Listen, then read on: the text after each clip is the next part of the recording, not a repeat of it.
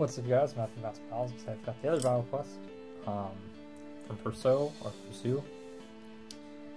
Imagine person, except replace the N with an L.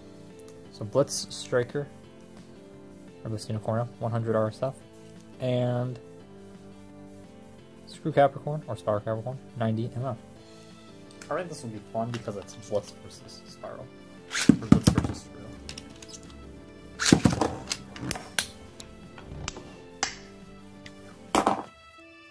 I could have also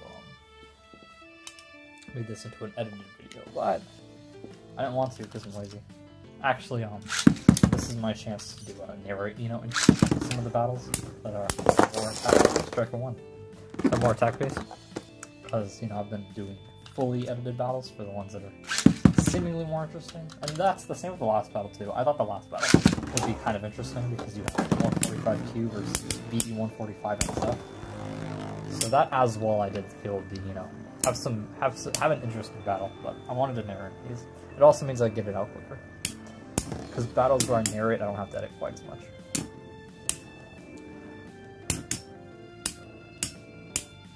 I did Screw Capricorn with Split Striker recently. I'm gonna try to remember to put a card in it. Striker is really fair. Capricorn's running. It was a good battle. It was interesting. Though a few of the battles could go a little long because your sleep outs? I showed a really cool one late in the video. It was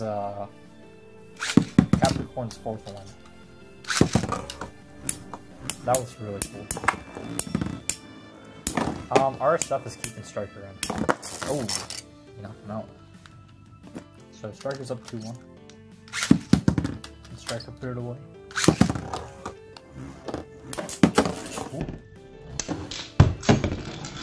Ooh, that was awesome. So, tied 2-2.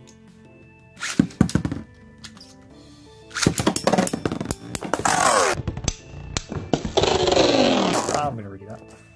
I'm also gonna launch a Capricorn first, because I realized I haven't done that once. Whoa. Whoa.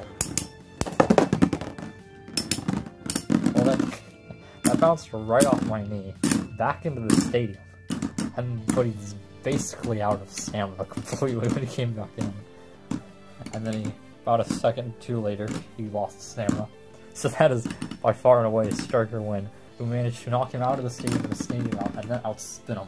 Even though Capricorn never touched the ground and came back into the stadium. I'm always down at battles like that. I don't have anything around my stadium, so I don't really have much where they can actually, fly out and come back in.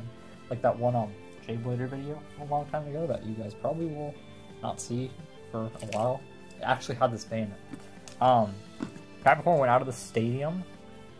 No, I think Capricorn knocked Sagittario out, bounced like this. Wait, you guys can't see that, can you? Okay, so pretend we're out of the stadium here. He bounced like this onto Sagittario and then came back into the stadium, and it was really cool. And there's also one where somebody requested a battle between my bay, that one custom Beyblade tournament number 2, and a Cosmic Pegasus variant, and I'm just going to use this Pegasus without a tip. And they got close to each other.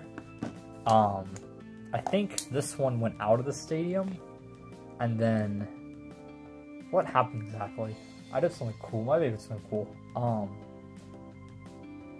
He somehow came out of the stadium, hit the camera, hit the camera. He didn't even hit the tripod, hit the camera, knocked it over, and then back into the stadium.